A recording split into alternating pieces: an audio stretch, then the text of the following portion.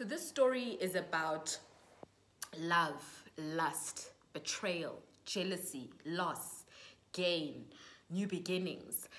And in order to take you to where we're going, I have to kind of take you back and give you context as to where all of this started. So Vanessa and Amara are very good friends.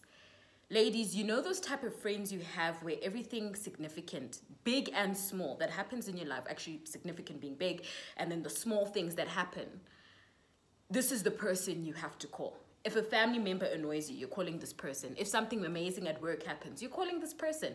If you meet a guy, you are calling this person. That's your friend. So that's who Amara and Vanessa are. So this one particular day, they decide we're going for brunch. In fact, that's what they always did. Saturday was brunch time. And of course, true to brunch fashion, there is no brunch without champagne. How you doing? So they decide to go for a champagne brunch on a Saturday, and they get their particular spot that they like. Now at this particular restaurant, the style and vibe of it is, if you can think of the vibe at, for example, Morningside Shopping Center, where all the restaurants are kind of facing the car park and you have a view of what's going on because it's glass. So they're sitting at a restaurant like that on the far end of the restaurant where they've got a very clear view of the car park. Anybody coming in and out, they can see it. So this time they go for brunch and they hear this really loud noise. Now, of course,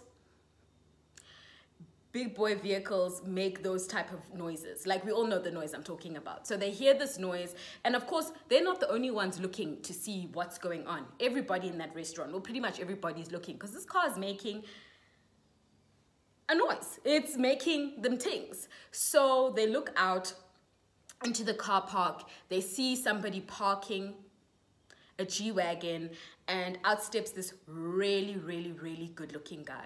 Like, very good looking. He's dapper, he's sexy, he's clean, his haircut is on point, all of that, like really sexy. And they notice that he is in such a rush. Like, he's not even trying to look, he's not even aware that people are looking at him like that. He's just trying to get to where he's going. And it happened to be the same restaurant that they were at having brunch. So he rushes towards the restaurant and he's shown to his seat, and it becomes apparently clear that he's there for a meeting. He's there to meet another gentleman.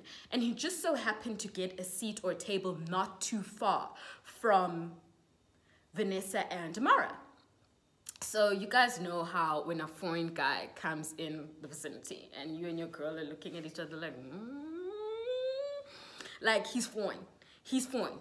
He's foreign. And they're kind of looking at each other like, okay. And he comes, he sits down, and him and his business partner are having a conversation and this, that, and the other, and they were like, okay, now at this point they're on their first bottle of champagne. They're picking at like foods, but they're still waiting for their main breakfast dish. So they're sitting there talking, having champagne, and this guy kind of settles in, and now he's able to kind of take in his surroundings, and he just so happens to notice Amara and Vanessa and their table. So he kind of like smiles over at Amara, and she just so happened to really have or be in his line of sight. Vanessa's not so much. She was sitting at an angle, but as soon as she realized that this guy was kind of checking the table out, she positioned herself in a way that she could also be properly seen. So anyway, they decide, whatever, let's just keep on doing our brunch thing. He's having a meeting, it's whatever. They get their main dish, and maybe 30 minutes after that, the waiter comes with another bottle of champagne, and is like, the gentleman over there asked for me to drop this bottle of champagne and with this note. So he gives it specifically to Amara. So Amara reads it, and it's basically to the pretty lady reading this letter, this note. My name is Prince. I would love to come over and greet you guys, but unfortunately I'm in a meeting, but hopefully we could link up another time. Please enjoy your bottle of champagne and your brunch. So Mara's now like giggling because, I mean, when a foreign brother Does that you giggle? Like, what else are you gonna do? So she's giggling and she takes the note and they kind of just like, you know, when somebody buys you a bottle, kind of, he laughs, she carries on drinking with her friend.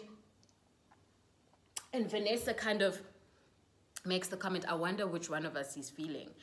And at that point, Amara's like, she's not even here to argue with her friend, or they haven't even met this guy. Anyway, she takes Prince's number, they have their brunch, and they end up leaving. So when they leave, an hour after, she texts Prince, and she's just like, hey, this is the lady from this restaurant. As you see, we've left. I don't know if you're still at the restaurant. Hope your meeting was productive. This is my number. Take care. And within an hour, he texts her back, and he says, yes, just wrapping up my meeting, actually. I would love if we could all go and hang out somewhere, just like meet properly. I'm actually going to meet with my boys after this. Maybe you can come with your friend and we can all go somewhere for dinner later. And she's like, oh, okay, cool. She asked Vanessa. Vanessa is game time. She's just like, let's go. Let us go. So she says, cool, let's go. They go back to Amara's house because it's not too far from that place, and they were going to go and chill there anyway. They chill, they relax, and then they start getting ready for dinner. It was going to be an early dinner. He goes back to his place. He calls his boy up. They get ready. This, that, the other. Give details. Meet at the restaurant. Amara goes there being very modest because she's that type of person. Relatively modest. Pencil skirt, pencil dress, polar neck vibes. Obviously tight-fitted, showing her body. And Vanessa is just like, look, I'm cute. Like, I'm cute. I'm going to wear my mini skirt. I'm going to wear my high heels and show my legs.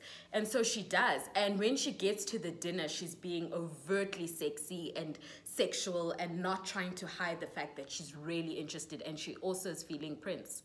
Now, you know how it goes. When you go with a friend for dinner or lunch, whatever it is, and you're going there just to capper that person, you're kind of third wheeling. Although technically it's not third wheeling because there's somebody else, but you're that extra wheel. There are going to be side conversations between the actual people that brought you together, and that's when you and that person's friend have to connect. So it was like a private conversations and then a four-way conversation and private conversations, and it was very clear that Amara and Prince had this chemistry that was like, whoa, whoa, whoa, whoa, whoa, whoa. These two are really hitting it off. And without wasting any time, they had this thing going for a year and a half. Occasionally they would invite their friends, but most of the time they spent time together, intimately, alone, doing their own things, getting to know each other. And that was happening for a year and a half. Eventually, Prince has a work or business trip coming up to Abu Dhabi, and he decides to bring Amara along because, hey, why not just turn this into a mini vacation as well? So Amara takes time off work. She's like, oh, hell yeah, no, I'm going. So she goes with him to Abu Dhabi. They're having such an amazing time. And again, her and Vanessa are those friends who are always talking. Hey, B, how you doing? Her and Vanessa are those friends who are always talking. So Vanessa is messaging her, calling her. And like, what's going on? What are you guys doing? This, that, and the other. And eventually she's like, babe, I'm coming back. Amara's like, I'm coming back soon. We'll talk when I get back. I just want to enjoy the rest of my vacation. Eventually they come back after this amazing trip, like 9-day trip, just enjoying the luxury, the ambience, the everything. They come back. And she immediately calls Vanessa and she's like, we need to meet for brunch. Like, we need to go for brunch. I need to tell you all about my trip. I need to find out what's been going on with you. Like, let's go. So they find a brunch spot. They go. Obviously, bubbles are involved. All of that.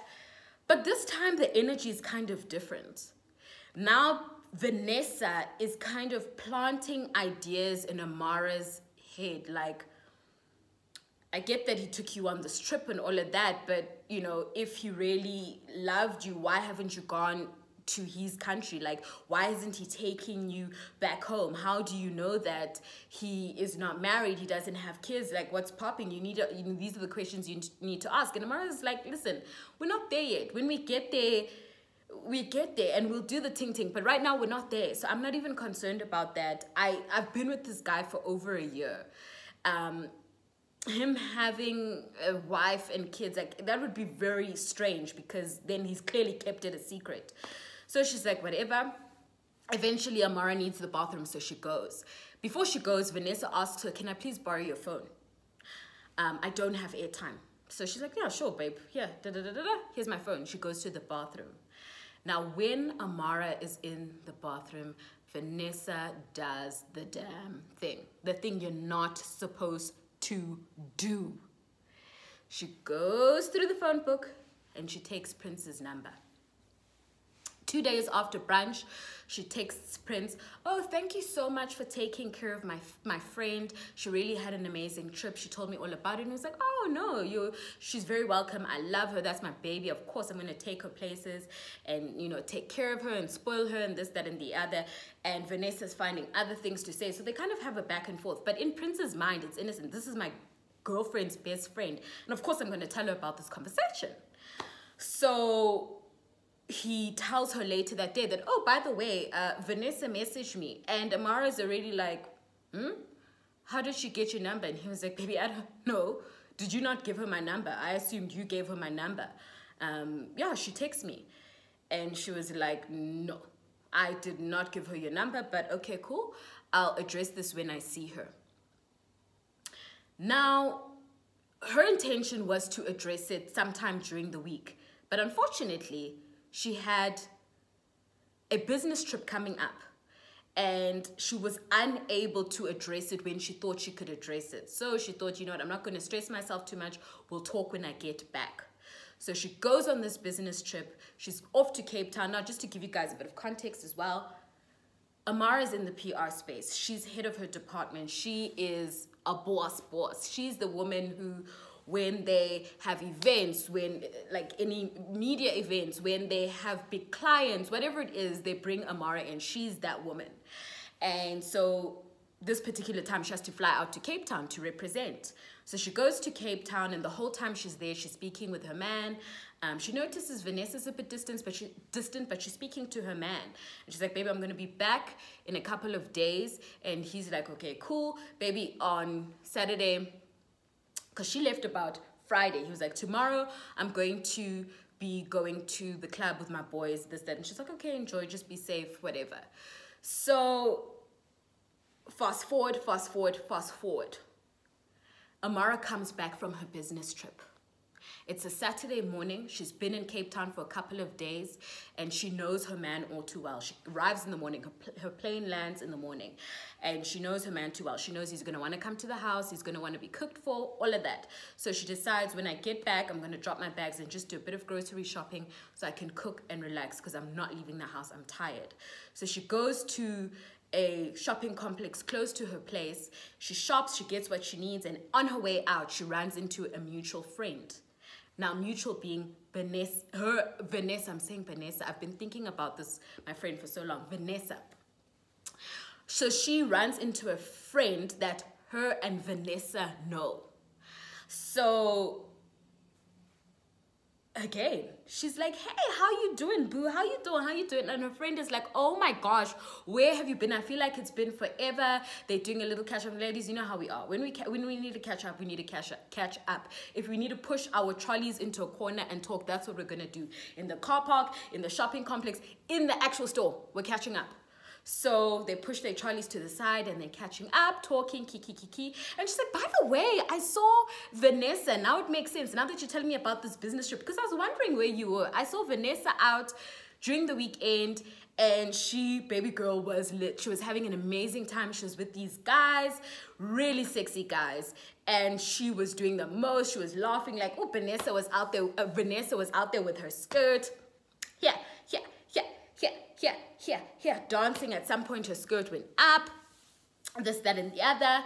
And we were just laughing. It was a good time, but I didn't go over because I was with my own people. And yeah, we just kind of greeted each other from across the club. And she was like, oh, and then I didn't really see her. I only saw the guy who she kissed that night at the club. She was like, the homeboy was sexy. He was sexy. And I saw him when he was leaving the club. And he was just so turned up. And I noticed him because his boy was saying, you're not driving. You're going to get into the passenger seat or into the back seat. And I'm driving. And she was like, homeboy had to be pushed into his G-Wagon. Like, this was a joke. Like, homeboy was litty. And she's already like, G-Wagon? But in her mind, she's thinking, I can't make assumptions. I can't make assumptions. Prince is not the only one who owns a G-Wagon. So being Parko PI, you know how us ladies are. When we feel something's not quite right, we start to ask the, certain type of questions to, the more questions she asks, the more she realizes that this is sounding a lot like Prince. Have you guys ever been in a situation where the man you're in a relationship with, the man you love or really like, has gone somewhere he wasn't supposed to go? He's with somebody he's not supposed to be with. He's gone to a place he was not supposed to go. Like, have you ever had that sick, anxious, quarter to rage feeling where you're like, I'm not liking this? She puts 2 and 2 together. And it occurs to her that that was Prince. That was Prince that Vanessa kissed.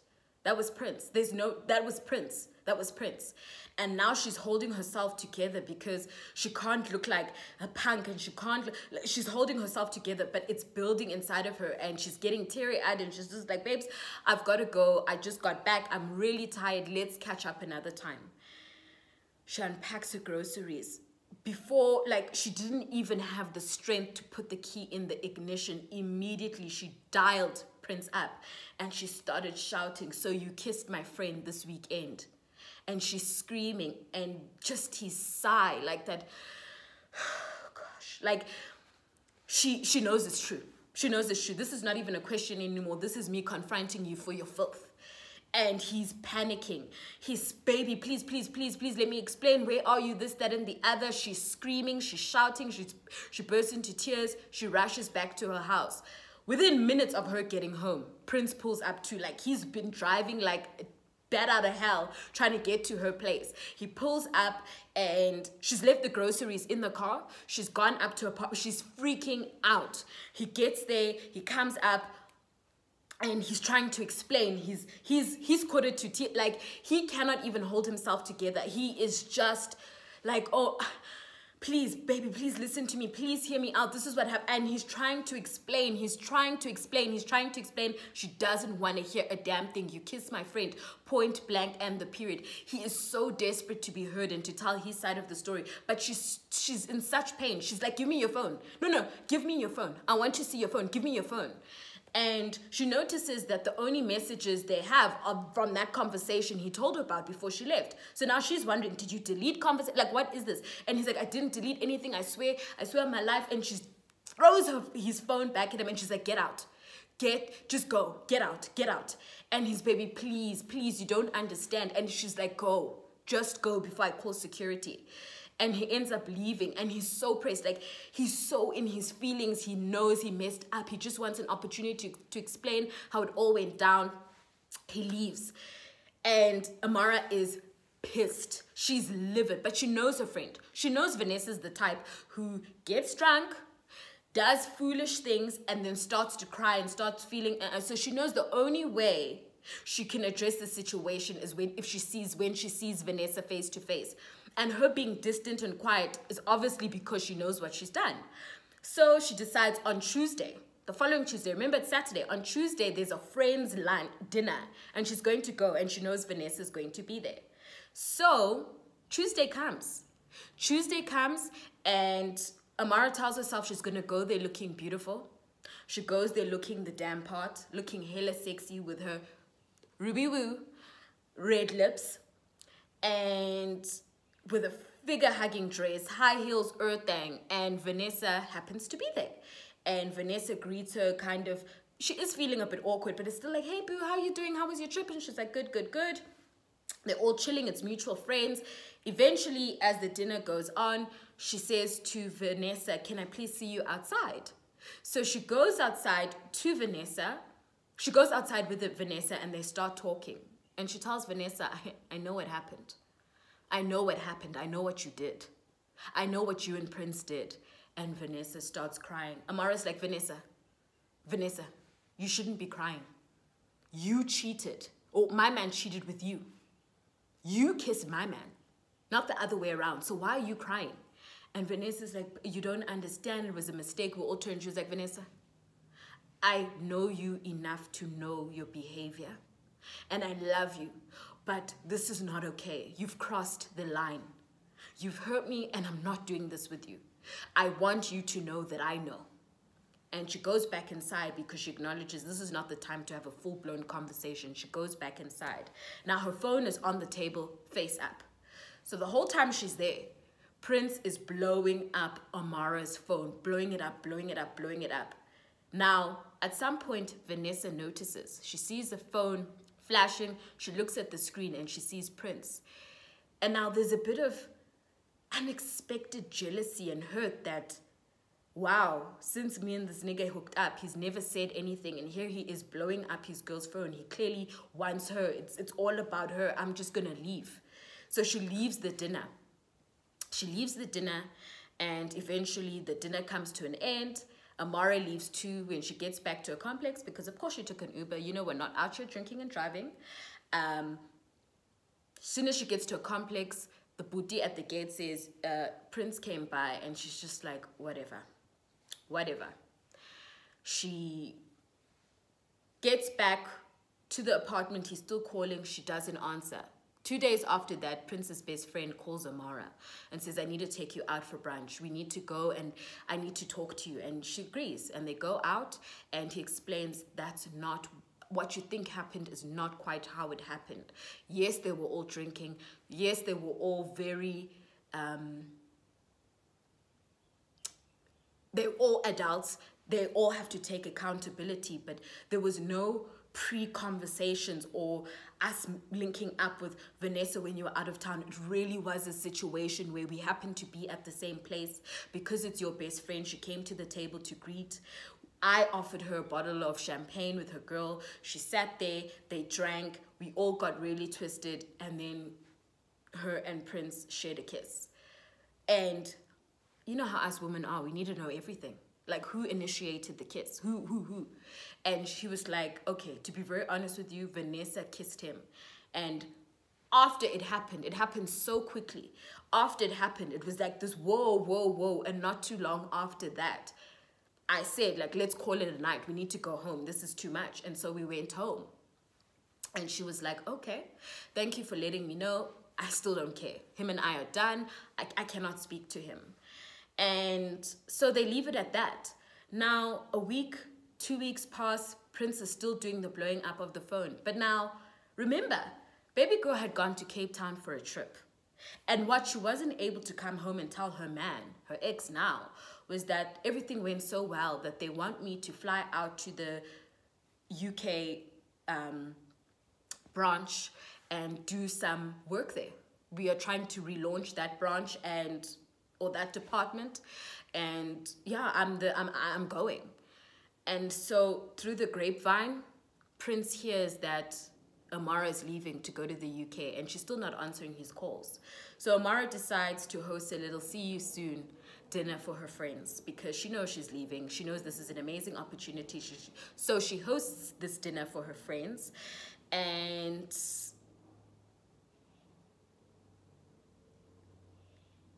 Vanessa's not invited. At this time, their friends know what's gone down. Vanessa's not invited. She just wants something very peaceful, very, about her. So she has this dinner, and it's like the ambiance is sexy, balloons everywhere, sushi, champagne, just that whole vibe. Like, baby girl is leaving. So she's at the restaurant talking with her friends, Kiki King, laughing, chats, having a good time. When out the corner of one of her friends' eyes, this guy spots Prince, and he's like, Prince is approaching. And Amara kind of turns her head and sees Prince coming. And she's already like... And Prince comes to the table. Now Prince is with his best friend. Prince comes to the table and he greets everybody at the table, and he greets Amara and he's like, how are you? I bought you a gift. So he hands her the gift and the flowers, and she's like, cool. And he was like, do you mind if we talk? And she says, okay, we can talk. So they go outside onto the balcony. It's a rooftop vibe. They go outside and she's like, what's up? And he tells her again, I'm so sorry. Like, he's trying so hard to apologize and let her know, like, none of this was his intention. Like, please, baby, please listen to what I have to say. I'm sorry. I'm sorry. I'm sorry. I'm sorry. Like, I cannot say it enough. I'm sorry. There's no excuse. I love you. Please don't do this. And she's just like, Prince, there's nothing you can say at this point. On top of that, I'm about to leave for the UK. So whatever this is, time out.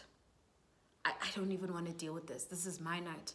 And he says, I respect that. Is there any way that I can stay here and maybe take you home after? And she's like, that's fine. If you want to stay, cool. So he stays. They have the dinner. It's a little awkward, but everybody's trying to be respectful because they know there's love there. These two love each other. These two love each other. Eventually, the dinner ends and Prince takes Amara home. And he asks if he can come up, and she says no. She needs her space. And again, he tries to apologize, and she's like, I've heard you. I've heard what your boy said. I've heard what Vanessa said. I'm good. I don't want to hear this anymore. I can't do this. I need my space. I can't keep doing this with you. And he's broken. He is so broken. And he says, okay, well, how long are you thinking of going to the UK? And she was like, at this point, depending on how things go, I might relocate. And now homeboy is panicking inside, but there's nothing he can say. He can't even be mad at her for considering this because he's effed up. Like, he's completely effed up. So he keeps quiet. I need to check myself. So he keeps quiet and he's like, okay, cool. Can I take you to the airport? Is there any way I can be the one to take you to the airport? And she says, cool, that's not a problem. In a couple of days. And so he does. He comes, he fetches her from her apartment. He takes her to the airport and he holds her. He just holds her and he holds her. And he's so emotional, like tears are in his eyes. And he's saying, Amara, I don't know what to say. I don't know what to say. I love you so much. Like, please, I don't know what to say. And she says, Prince, you need to let me go. You need to let me go. It's done.